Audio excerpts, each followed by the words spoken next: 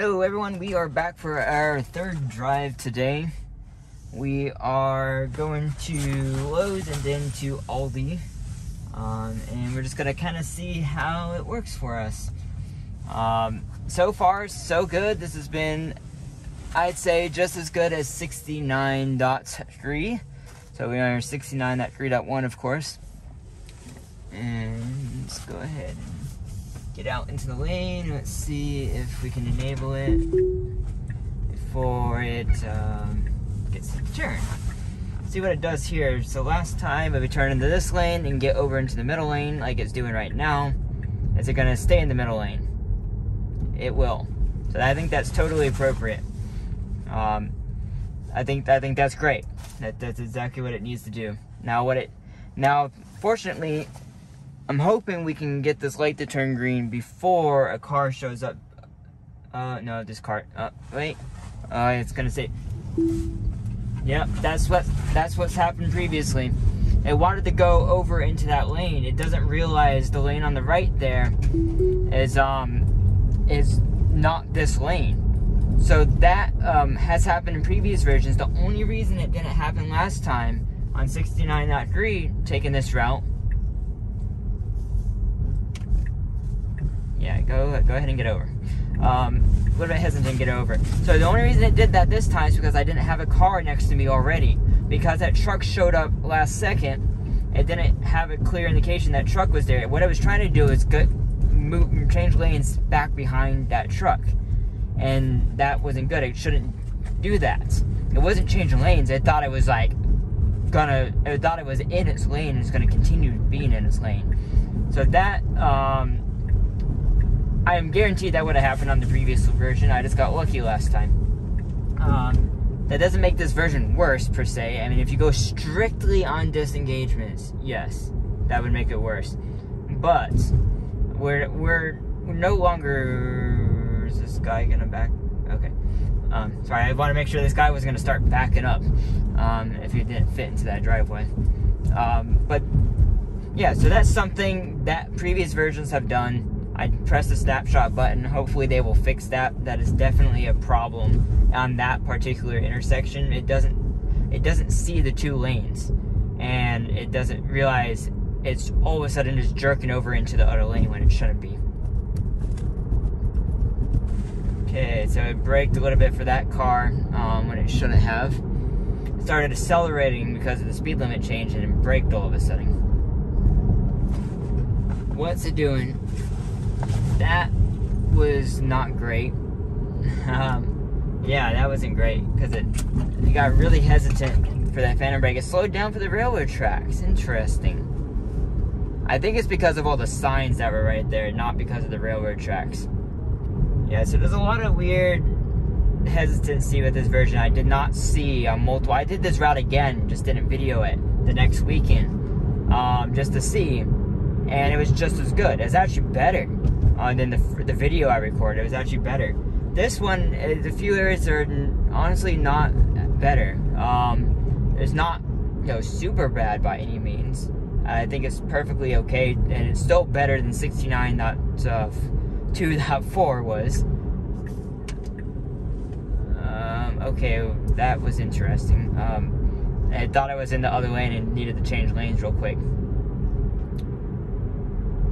This is a really interesting construction zone right here. So once we get on to this lane here, I need to cancel it. So we'll continue on to Aldi. It needs to recalculate. I think because I pressed the snapshot button.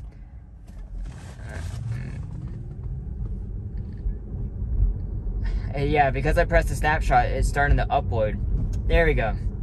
So I guess the route was already created before it showed up on screen. We are good to go. What the heck? You can't. I don't know if you can. You can't see it. There was a car did an illegal 3-point turn in the middle of the road. That's an edge case. Oh darn it. See, this again isn't a full self driving issue. If you saw on the map, it wanted to go this road in the back way of Aldi. I'm like, the entrance to Aldi's is right here. There's no reason you should go this way and up and around. That doesn't make any sense. that being said, we're going to Lowe's Hardware on the right side of the road. So this drive had one disengagement so far. This is only half the drive. Again, I will probably not record it, but I'm just gonna go between Lowes to Aldi, and then we're gonna leave Aldi parking lot to go home. And I will tell you if there's any major mess-ups or issues right there. And crap, I almost missed return. So this is it, and I will be back to you afterwards. Hey everyone, we are back coming out of the Aldi parking lot. Just heads up, I tried the parking lot in Lowe's. Still not ready for parking lots. I'm not counting against full self-driving for not doing well on that. It's not meant for it yet. It's meant for main roads, not parking lots yet. Mostly it's just, it doesn't stay away from the curb. That type of stuff.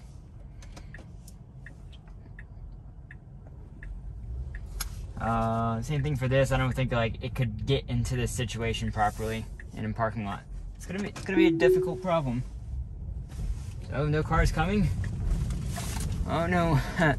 As you can see, I got a plant from Lowe's. That was great. I'm glad they finally fixed this turn. It always turned too wide there, and now it turns just right. It's really great, actually. So I did have one disengagement coming between Lowe's and Aldi's. I don't know how I should count that. And I think I counted it. If I counted it last time, I counted this time because it's not my normal route. My normal test route goes to Aldi, and since I'm stopping past Lowe's, it kind of is extra. It disengaged nonetheless. There was a car. It doesn't even show the entrance, but there's an entrance right here. A car was coming this direction, and I was turning this way to get to Aldi, and my car tried to go while that car was turning, and probably would have been, it probably would have been either very close or collided with that car, to say the least. But that's why we watch and we disengage.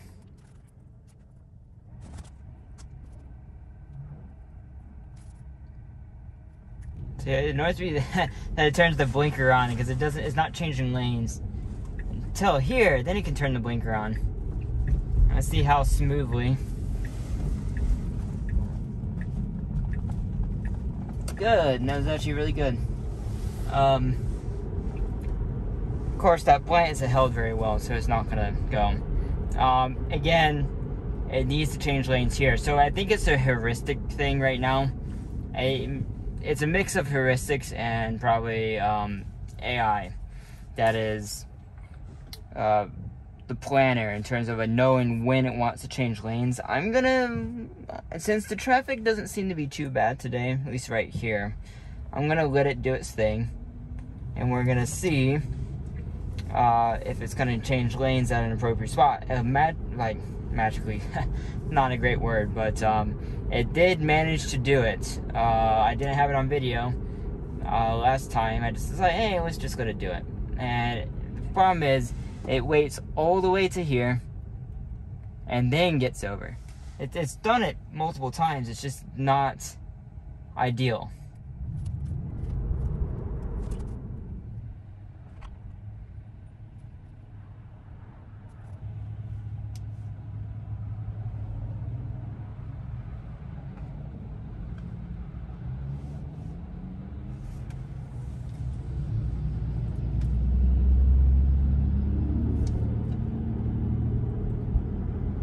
Okay, so here's where it's getting challenging, like it needs to be able to get over. The only thing that really saves it is sometimes a car like this car turns right here, opens up a gap, and now I should be like, this car turns, opens up a gap, and now I can get over. Like, it should get over now. I turned that blinker on because it was ridiculous that I was trying to pass this Camry right here. But one thing I noticed, I don't know if you noticed from the video, it has a lot more assertive lane changes. That was last version, I noticed that, and this version has it too. And that's really nice to see, actually. Like, those maneuvers are not as, ridiculous. There's a truck coming. No, Now it needs to speed back up.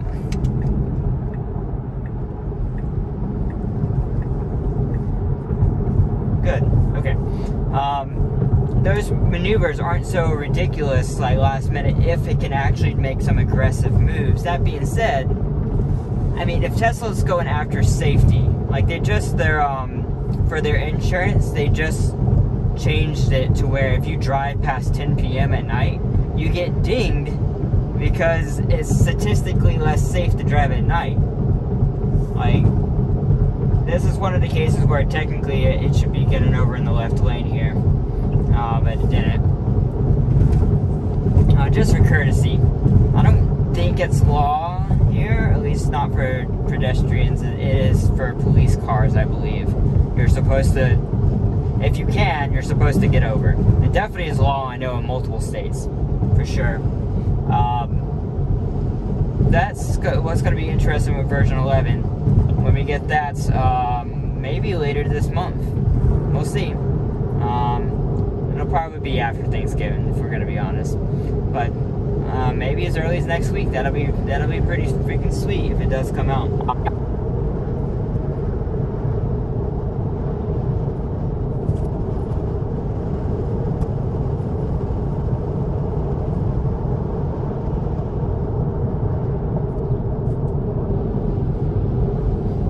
So it almost messed up there. That has happened in the past, but not actually for a long while. It kind of had a follow car right there, and it thought it needed to follow that car. Fortunately, it corrected itself.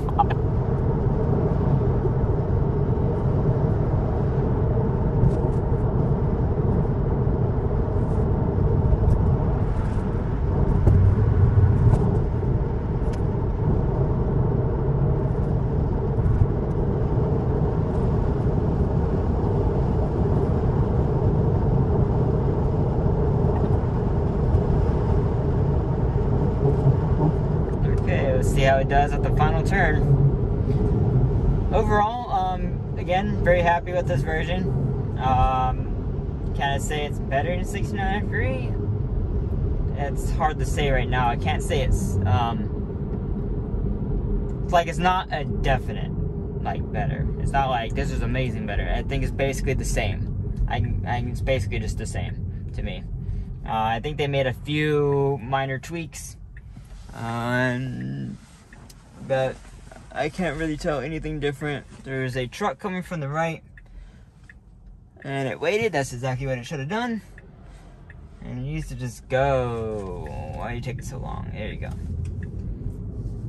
Like, that needs to be improved. It's so hesitant when it's going through the turns like that on the protecting the lefts. It's really hesitant, which can actually be just as dangerous as going too fast in certain situations. But I think that was great. I don't see any problems with that.